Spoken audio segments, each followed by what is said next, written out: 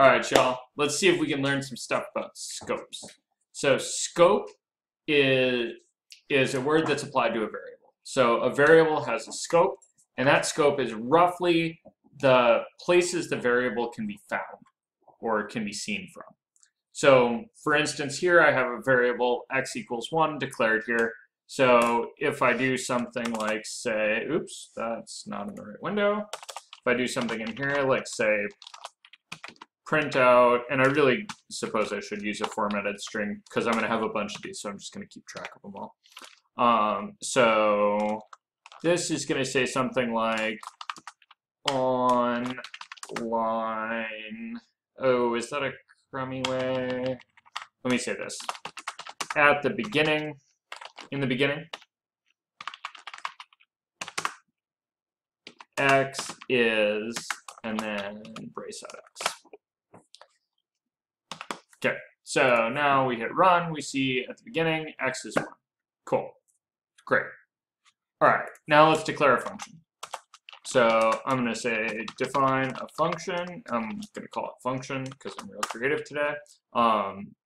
Then in this function, I'm gonna do this print x. And I'm gonna steal my form, actually.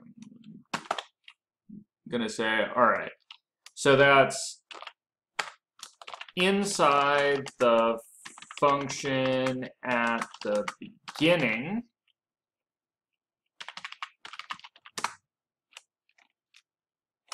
x is x.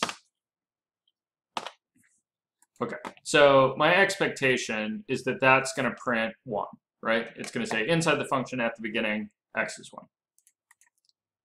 1. So when I hit run, I don't see that at all. And the reason I don't see that at all is because I never called the function. So let me call the function.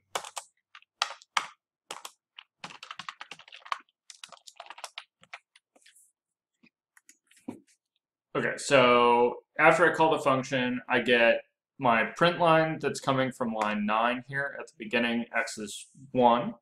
And then inside the function at the beginning, x is 1.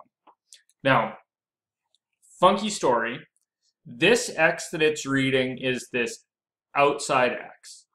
And then oftentimes you have this case where you want to change that variable in here, right? So you want to do something like, say, let x be 4. And now it started whining at me. And let me just ignore it and see if it runs.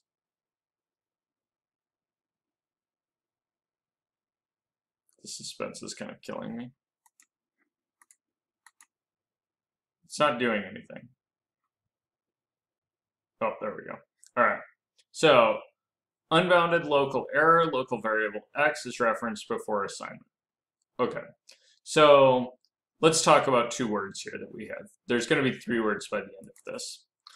This x that I'm declaring up here at the top is called a global variable.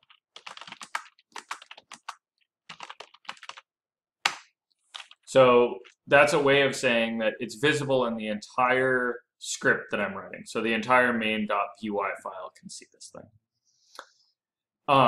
In my function here, that's why I was allowed to print it out, because it's a global variable, so it's visible everywhere. Now, the thing that's gone on here is I tried to assign a local variable x is 4. So let me do that assignment at the top here, and then hit run. Okay, so at the beginning, x is 1. That's the global x, right?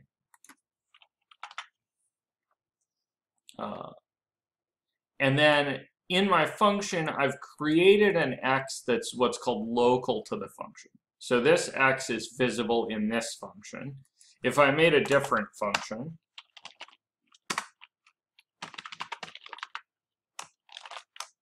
that I'm going to call function 2 just because, and I'm going to copy my formatted print line inside the function 2 at the beginning and hit run.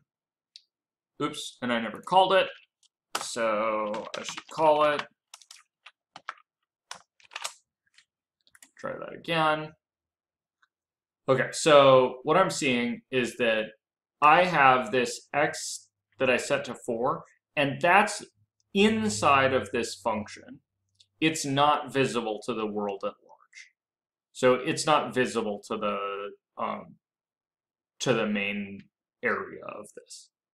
So it only exists inside that function while it's running, and then it's discarded afterwards. So remember that a variable really just represents a little, like a box in the memory. So that box is created when the function runs and then is discarded afterwards. It's not quite right, but who cares? So really, yeah, there's the exact inner workings of a computer are a little bit more complicated than that, but it's totally fine if you think that way. So in this other function too, it's looking inside the function. It's saying, okay, is there an x in here? And there isn't. And so then it goes to the next up scope. So it goes to the next area above it. So function 2 lives in the main area. And so it goes, is there an x that I have inside of this function? No. Is there an x that I have inside of the global scope? Yes. I'm going to use that one. So it's going to pull that global x out.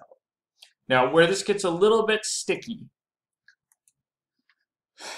okay, so it gets a little bit sticky in that you can have several instances, because you can do this really weird thing where you define a function in a function.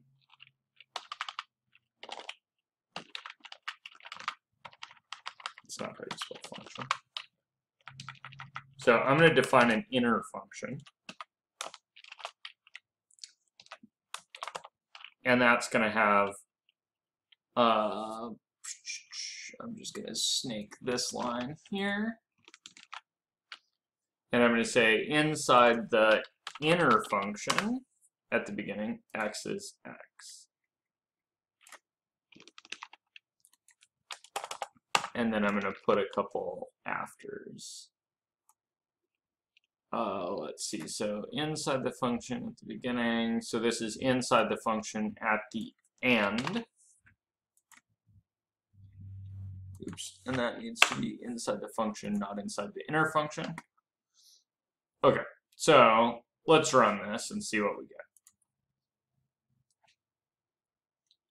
Okay, so the inner function is reading out, where's my inner function line? Oh, why is the inner function line not printing? The inner function line's not printing because the inner function was never called.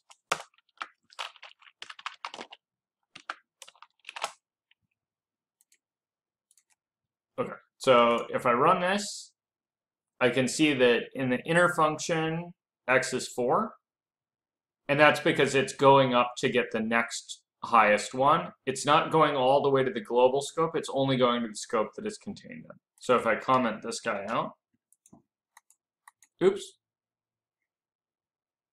stop. Okay, so if I comment that out, I get at the beginning, x is 1, right? That's my global x. Inside the function, x is 1, and that's because now that I've commented this out, there is no variable x inside this function, so it goes to the next highest scope to find one. On the inner function, it's looking for an x, so it goes out to the function and says, is there an x defined in this function? The answer to that is no. So then it goes out to the next highest scope and looks. So there is one in the main, and so it finds that and stops there. If you don't have one defined anywhere, it will now start throwing errors undefined names, and that's because it doesn't exist anywhere, right? So everything that you're, all the variables that you're referencing have to exist somewhere in the program that you're running, right? And the main kind of scope is the last place that it has available to look. So it'll go there, and if it doesn't find it, it'll throw an error. Okay, so should be noted, we can have multiple instances of different variables. Okay, so what I'm doing, right, is when I call this function, I'm going to set x as 4. That's declaring a new variable that's local in scope to the function x. And then it's going to say inside the function at the beginning, x is 4. And then I'm defining this inner function, which has itself an x, right? And then I'm going to call that inner function, and then I'm going to print out inside the function at the end x is whatever it is. And now I'm not sure whether it's going to be 4 or 6, because I'm not sure whether this was a reassign of the x that was outside of it, or whether this is a new local variable. Okay, fine. I am actually sure, but go ahead and guess, and then we'll run it and see. Okay, so the answer is that it is in fact a new variable x that's part of the inner function, and so it doesn't overwrite the outside one. Now, the trick is here that you're going to find this behavior to be very convenient sometimes and to be mega annoying other times. So the reason that this is the reason that this is a good feature is that this lets you reuse variables names without paying too much attention to other places that that variable name might be used. Like, if you have several thousand lines of code, you probably don't want to have to search around for another variable like n or x or y to hold xy coordinates, or you don't want to search all over the place to see if you're using the variable name as something somewhere, right? You wouldn't want it to be forever reserved, because then you'd have to get really wacky with your naming schemes. They'd be a couple sentences long. It'd be really obnoxious, right? So this is in some ways handy. In other ways, it's hella annoying, because what if I want to actually change what if I want to actually modify the global x? What if I'm using it to keep score in a game or something, and I want to have a function that I can call that increments the score? Well, frankly, there's a better way to do that, but what the hell? Let me show you how you can do it in here. So instead of saying x is 4 here, the first thing I'm going to do is say, look, I want this function to use the global x variable, right? And then set that to 4. So now this is saying, go out to the global x and grab that, because we're going to use that. When I say x, I mean the global one. Let's see. So this says, when we use x, it'll be the global one.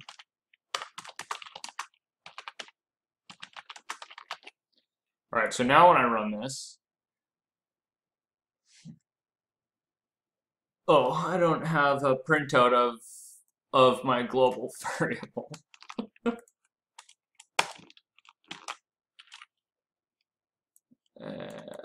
At the end, global x is, and I suppose I should change this to global x's. Okay, so now at the end of this, right, my global variable x is 4, and you'll notice that function2 picked up the changed version, right? So when I had that commented out, I had the global x is 1, and then I changed x inside the function, right? And then inside function2 at the beginning, x is 1.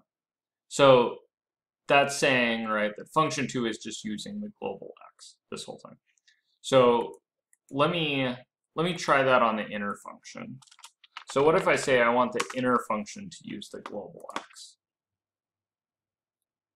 See how the x that's here in the function is still 4, right? The global x is only found in this inner function. So in here, when it changes x to 6, that change sticks. right? And that means that my function 2 on the outside has access to that global variable, right? So let me show you another word. So there's another available word here, which is non-local. And I have found a great number of tutorials on the internet that seem to think that this is either not interesting, not useful, or not different than global. And it is none of those. It is interesting because it lets you pop up one level. Not all the way to the global scope, but one level. So it says, this x is not local to the interior of this function, which means that it will go to the next highest level and check for an x, and then use that one. So that's gonna get my behavior. This x is 4 that's local to the function is then picked up by this non-local x declaration in the inner function, changed, and then it gets outputted at the end here, right, as 6. So it actually got changed there. Now, I want to try one thing that I haven't actually tried before, so I'm going to try it. I'm going to comment out x is 4. And now, I wonder, because I don't know, whether the non-local x is going to keep going up levels until it finds a non-local x value, or if it's going to error out because there's not an x one level up. I don't know. Let's try. Okay. So it looks like it's only going one level up and looking for an x. So it doesn't seem to be able to go all the way to global. We know that global would work. So if I use this, if I say it's global, then it's working just fine. So non-local is a good way to look in one container, right? So you don't have access to it in the thing you're in, you can maybe go up a level. Let me try one more thing like that. I just want to see what happens if I change this to non-local. So now this is one level inside of main, right? So will it go up one and find it even though I said non-local instead of global? And the answer is no. Okay, cool. So it really is truly distinct from global, right? So global gets the one that's in the main, and non-local gets the one that's in the container that this function is in. This function happens to be in the main container, and so the right answer was to use the global here, not the word non-local. Okay. So clear as mud. Further weirdnesses, or you have to remember that pass by, well, mutable and immutable types are still a thing, right? So this is some of the answer to why variables are acting strangely. That's the rest. When you put the two together, if you understand them both really well, you'll always understand why variables are acting the way they are. It does get a little confusing. The one last thing I have, I'm just going to copy and paste some code, drop it in here because this is already a longer and more involved video than I was kind of hoping for. Okay, so suppose I have an object class that has an initialize method that sets x to 10. And then in there, I have a function that sets x to 20 and then prints out x and prints out self.x. And then I have a declaration, right? I'm making an object, and then I'm calling the function. So let me run that. Oh, and I suppose that this should be somehow a formatted string. So the variable x is x, and the variable self.x is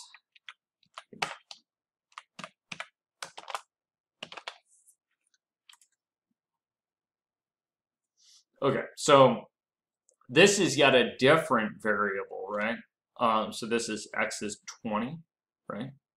Which is, sorry, that was a dumb statement. Of course x is 20, I forced it to be. So this x is local to the function that's inside of that object, right? So this thing is of even more limited scope. Let's see if I can, let's try to make that global for just a second. I'm just curious whether this works the way I think it does. Let's see. Oh, and let me move this line. All right. So, right, if we say go grab the global variable x and modify it, then it does that very happily. It won't go get this self.x if you use non-local. It'll just yell at you.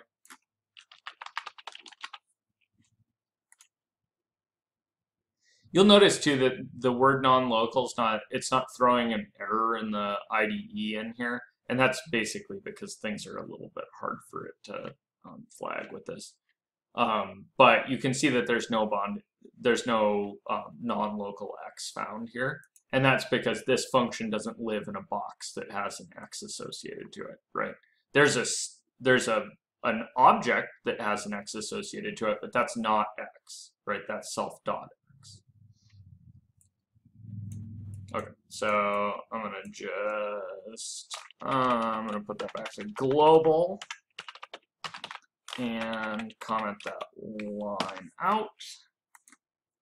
All right, so let me comment the version that I have here, but I think this is a thing you probably need to play around with.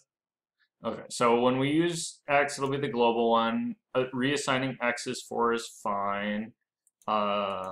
Printing this seems pretty self-explanatory. This thing defines a function inside the function. That's just old code. So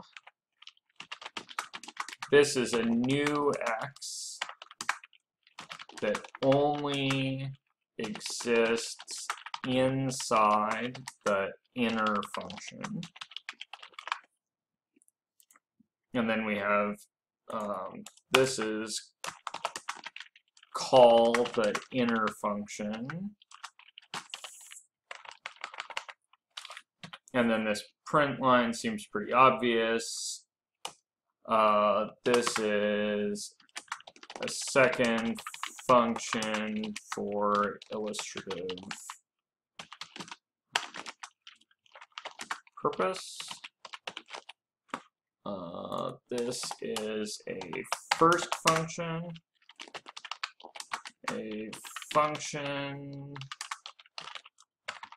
to experiment with.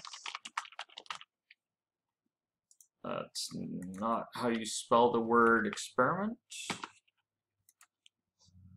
Okay, then this calls the two functions, call functions. This is an experimental class.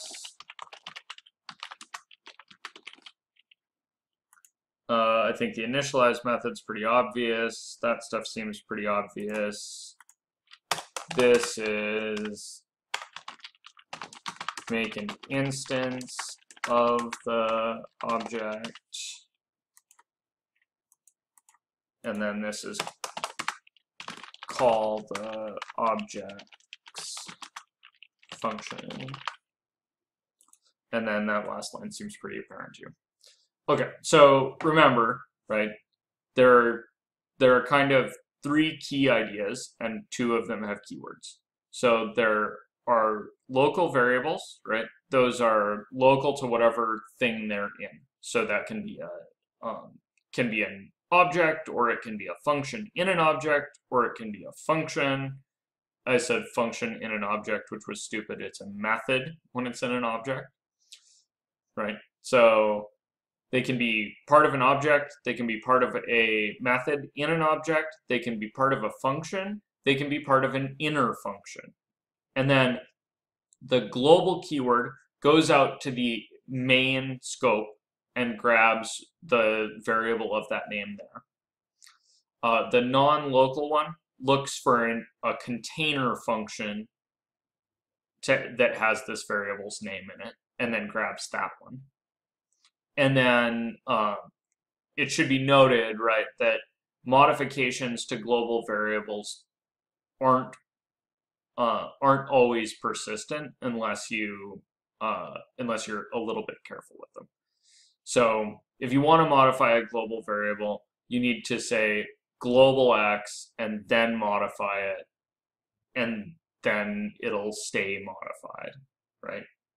So that's kind of the gist of this. And when you put it together with mutable and immutable types, it gets to be a real head twister, but you got it.